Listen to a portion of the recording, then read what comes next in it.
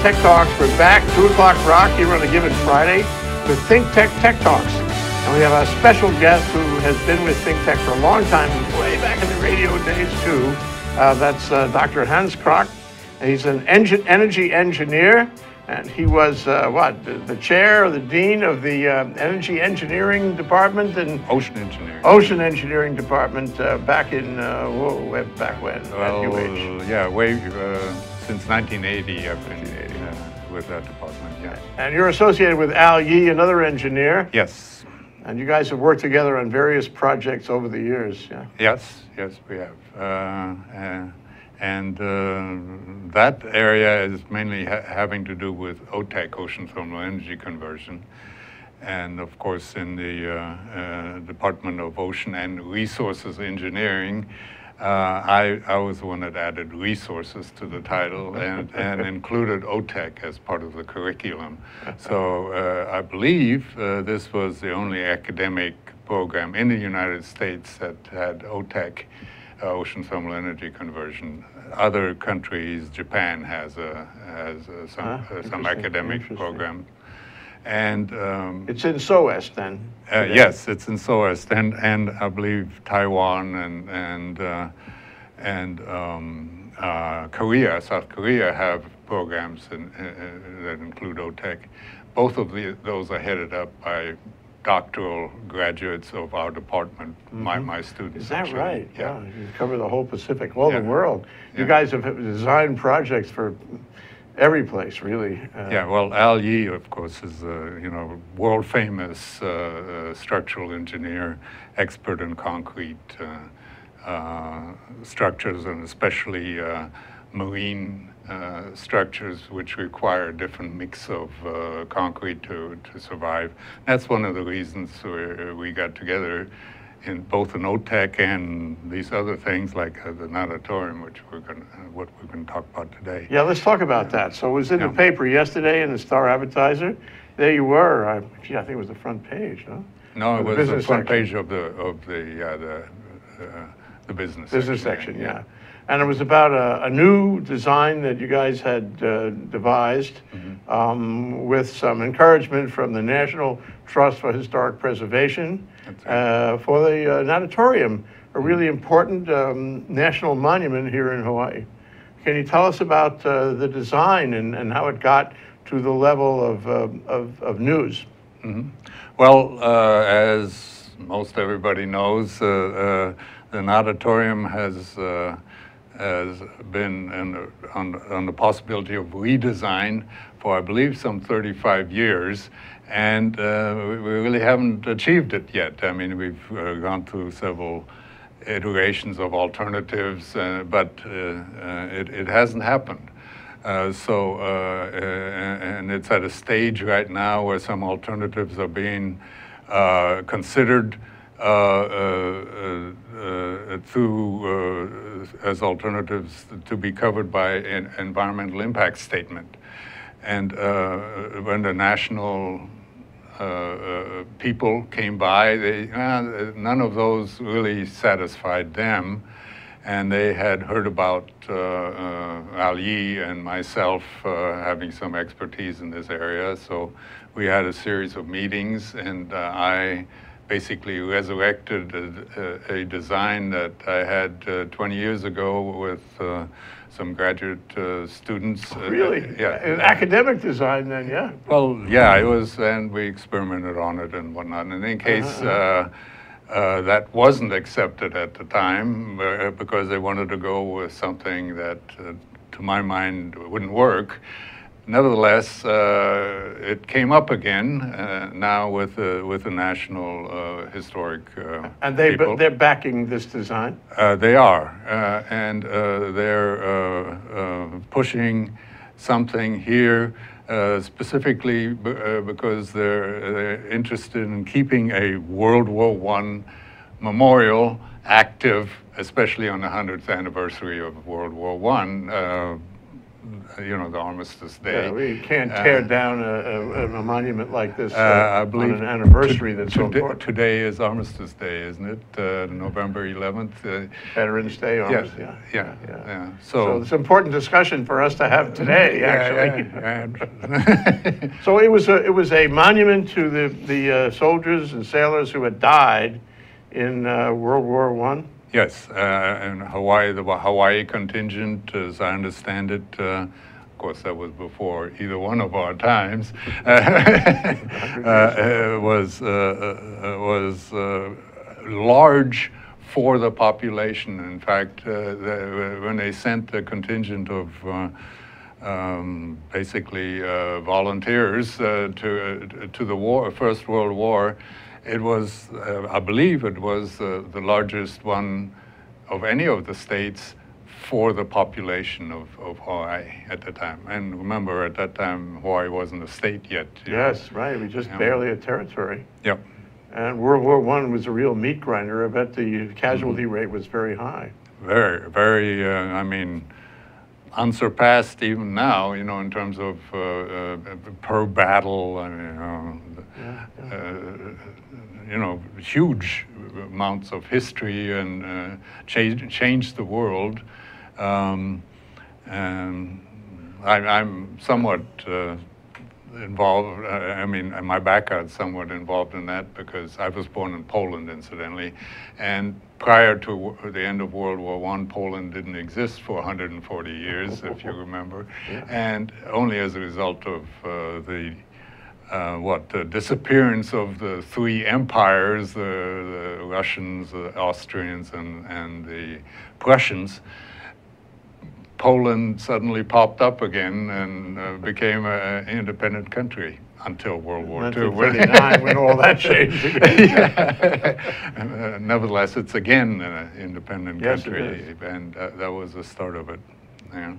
So here, the powers that were at the time, the end of World War I, they decided to build this monument to the fallen soldiers and sailors, and it was an unusual design at the time. It was advanced at the time. Well, it was unusual in a couple of ways. One, it was a trend that was also covered in other monuments in the U.S., for instance, Soldiers Field, the baseball park.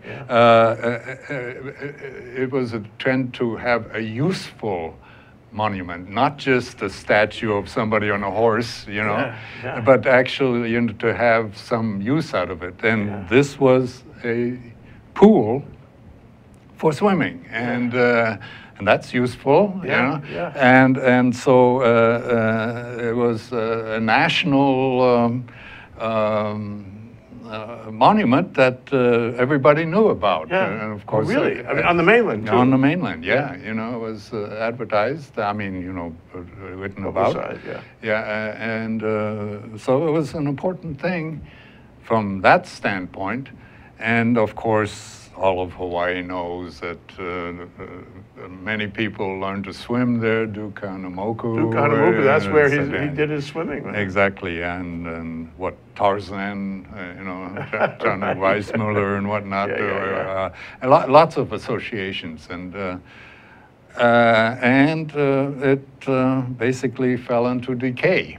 Now it was one of only, you didn't find a lot of saltwater swimming pools in those days. I'm not sure how many there were, but you could probably count them in one hand or even less.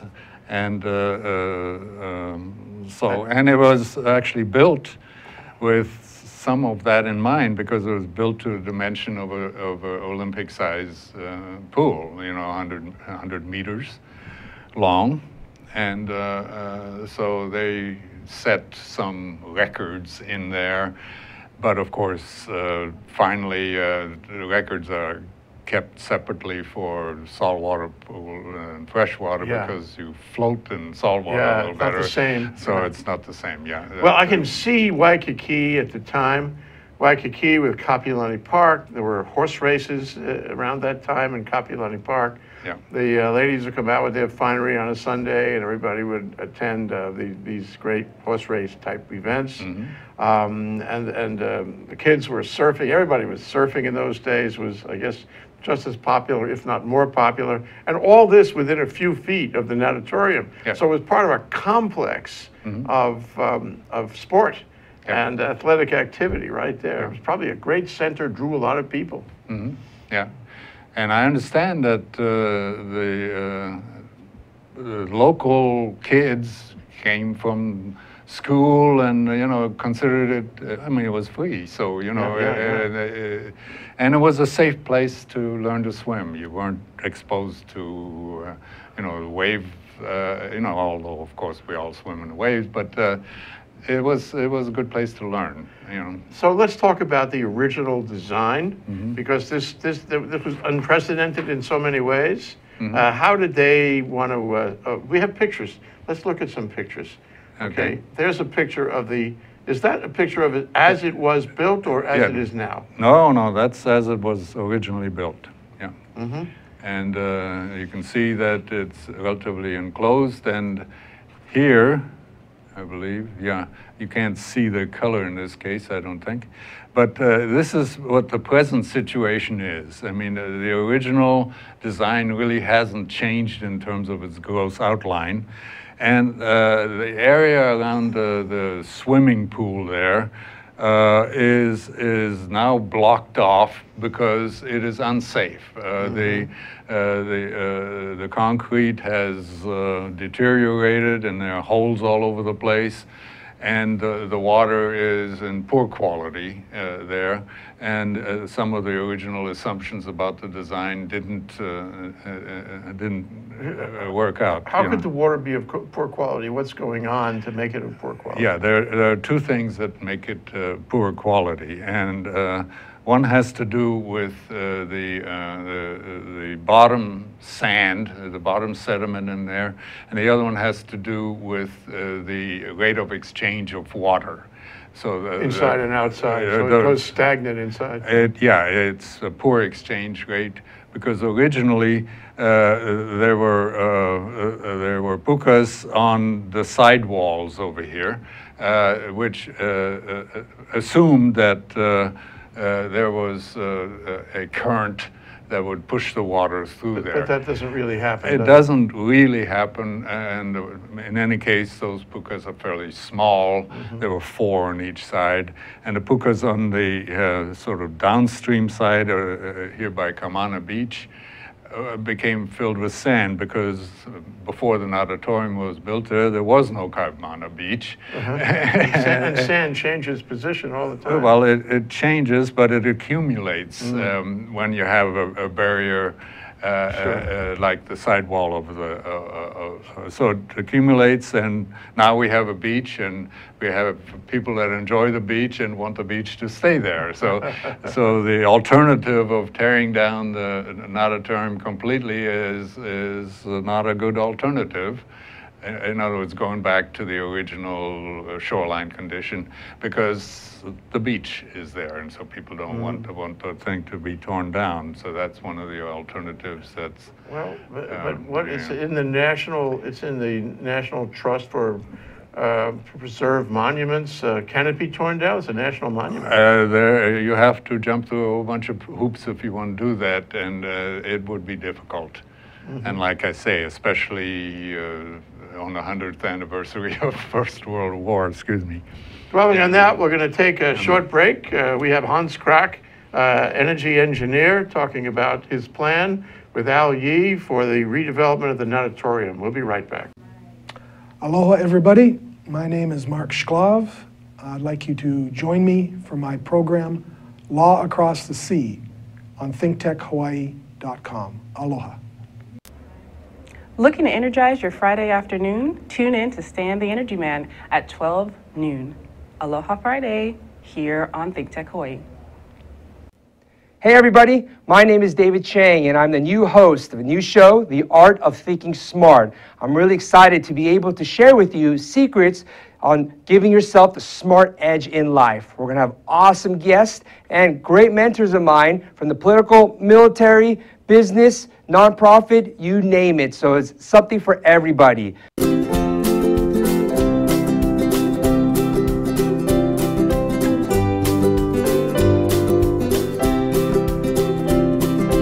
Okay, we're back. We're live with ThinkTech Tech Talks with Hans Krock, an energy engineer who spent many decades in the engineering, in the marine, the ocean engineering department department in UH. And he and his colleague Al Yee devised a new plan to save the Natatorium. And it was in the newspaper, the Star Advertiser yesterday, and other media too, I think. And now we're here to go into some detail today. So we have some more slides, and I'm hoping we can show them, and Hans can describe what we see here. Yeah, I want to show right now the existing walls, the outer wall and the side walls. And the thing to note here is that these walls are solid and don't allow waves to come through. The wave break through there. And the bottom is sand. So we talked a little bit previously about the lack of exchange of water. And so the idea is to allow the waves to push some water through here. That's the idea that I have. And the lack of the exchange of water means that it's stagnant. Yeah, and it's not healthy. It's right. The water stays in there long enough to grow phytoplankton, and they accumulate in there, and they cause the water to be cloudy. And additionally, they change the pH, which is the amount of acid that's in the water. And that's significant because of the sand on the bottom, which in Hawaii, it comes from coral, which is chemically calcium carbonate. And if you go to acidic conditions because of the accumulation of organic material, that sand tends to dissolve. And so you get finer and finer particles, and they come into the water and becomes turbid. And so that's the condition. So it's not clear water anymore. Not, and it won't be clear unless you do two things. One, get rid of the sand, either by replacing it with some sand that doesn't dissolve, or with a solid bottom, another material, not calcium carbonate. So now what you're talking about is to solve the problems that you have found with this lack of exchange, but that would be as part of a larger project to rehabilitate the entire Natatorium, all of the structures and infrastructure around to make it a workable, athletic stadium as it was. Yeah, it makes no sense to just say, oh, this thing's deteriorated, and let's just replace the walls with new walls and not solve the problems that made it unusable to begin with. And that's the difference here. In the past, we have talked about just rebuilding it with the same system, but that's a waste. Yeah. If you're going to rebuild it, you want to improve it, and you want to deal with these problems you've identified. Right. Okay. So what's your system? Well, I want to first of all say that one of the objections to opening to the present system is that the health department has come up with rules about pools, so pool regulations, and that is applicable to saltwater pools, but not applicable to areas that are freely exchanging with the ocean. And so in solving this problem, we want to make the conditions so that this doesn't meet the definition of a pool, according to the health department. So there are other examples in Hawaii where you have areas where you, in fact, have exchange that's driven by waves, and you have a pool, and the health department doesn't apply saltwater pool rules to this. That's Magic Island. That's Magic Island right now, and the water is pushed through the gaps there, and those are waves. That's one way to use wave energy, and the water inside is not terribly turbid. People use it, and they do a lot of swimming and whatnot in there, and the health department doesn't get too exercised about that. Okay. Similarly, there's the Kuhio Beach right in Waikiki, very close to the Natatorium, where in that case there's an outer wall that's relatively low, and the waves break over that and push water into that area. And again, the pool rules by the health department don't apply here, although ostensibly you've got walls, and you've got people swimming, and it's very similar to that. It's very similar, and yeah. you can swim a lot easier Yeah. in a structure like that. Yes, exactly, and you don't have you have exchange. You don't have static water conditions. And the next one, in the Coralina lagoons, these are completely artificial. They weren't. Nothing was there before, and this was dredged out. And again, although it's not immediately obvious, this is again wave-driven exchange, and that is each one of these lagoons has a configuration on its mouth where the waves break on the two outer channels, push water in, and the outflow goes through the center channel, which is deeper. Oh. So the wave, so it comes through and goes out. And again, there's swimming areas. People recreate in there, and the health department doesn't apply saltwater. That's very rules. clever. So it's you use the depth of the in and the out to achieve the exchange. Well, right. Waves are a source of energy or water movement, right? And normally people don't really realize that, but out in the ocean, when you don't have breaking waves, the water doesn't move forward, it just moves in a circle. And only until you break the wave, or until you allow a movement only in one direction, do you actually get water movement. You know, so water in a breaking wave washes up on the shore. That's water movement, right? And so by cleverly designing something that allows you to take advantage of the energy, which is the movement of water, in design, you can then design the thing to exchange water, you know, and that's what I've done. I've come up with this little thing. Although, you know, if somebody says, oh, we don't want that, we can use any of these other methods here, you know, it's the same thing. It's the same thing, and the essential thing is you use the energy of the water itself, of the waves. the wave, to achieve the exchange. Right. Then you can avoid stagnant water and have a flow in and out. Right, and that's the essence of the thing. So in one case, in that case, you solve the problem with the stagnant water.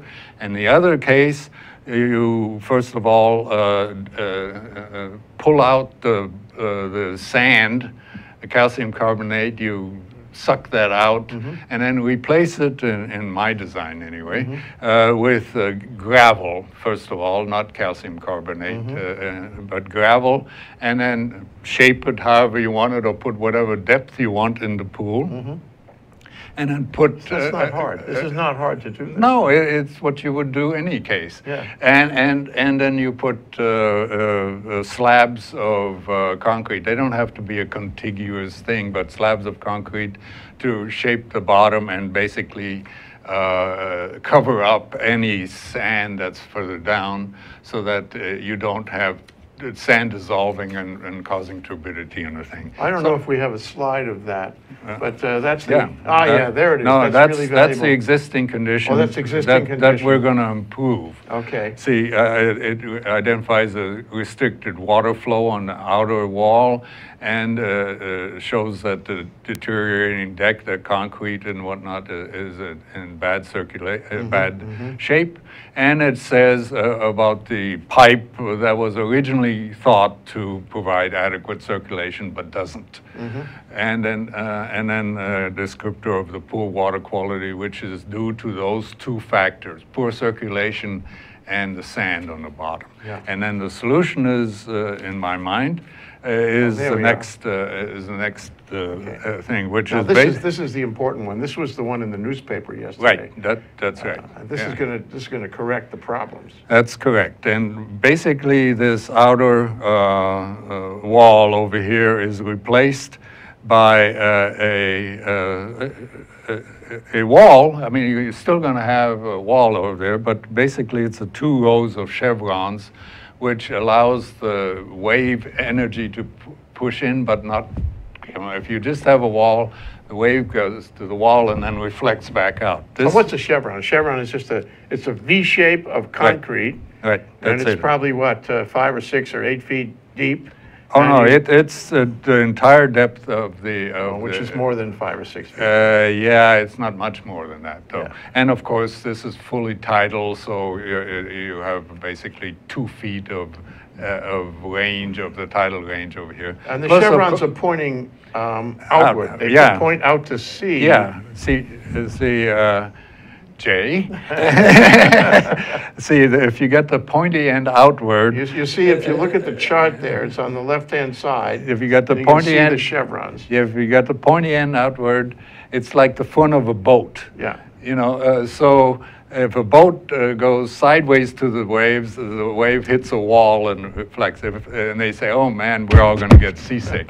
So you say, oh, we're going to put the pointy end into the waves, and you know, so it slices through the waves, and Yeah. the waves don't break. They just slice it, Come around the come chevron. around. Yeah, Yeah, yeah. the chevron, right. And this is like a valve because it allows the water to come in but not get out. That's right. You got it now. Okay, and the second row of chevrons actually further diverts the water and tells it, you know, if you want to come back out, all you're going to see is a trap. You can't get out anymore, you know. And then further inside over there, you've got a gap of a series of vertical walls with a gap in between. Yeah. And the wave, what remnants of the wave you have, which is going to get all confused by going through all these chevrons, and it's going to hit that wall and try to bounce back and sees the closed ends of the chevrons, and you know, turbulence ensues like a breaking wave, and you basically have a rise in water level, which then flows through the gaps in the vertical thing into the pool, and now it's in the pool, and it's fresh. and it's refreshed new. from the ocean. Yeah, it's new there, and the only place it can get out of that pool is through these pukas here on the side walls. You know, so it flies all the way walls. through. Can we see that chart one more time? On the side walls. See in the Here. back, there's arrows there Yeah. showing the relief Yeah. holes in the back, and And so the side walls are hollow, Uh-huh. so it flows back out and it goes back to the ocean near the front. You see those arrows going out. So it strikes me that this is actually pretty close to the original configuration. You're just replacing the one wall and expanding the relief holes at the back. Yeah, ostensibly, when you go back to the original thing, Yeah. you wouldn't be able to tell the difference because it's still the walls. You can't really see the chevrons very well because they're below water. Uh-huh. And so there it is, you know. So the National Trust for Preservation is going to like this. Yeah? They are already delighted. They've reviewed this and they say, hey, let's do this.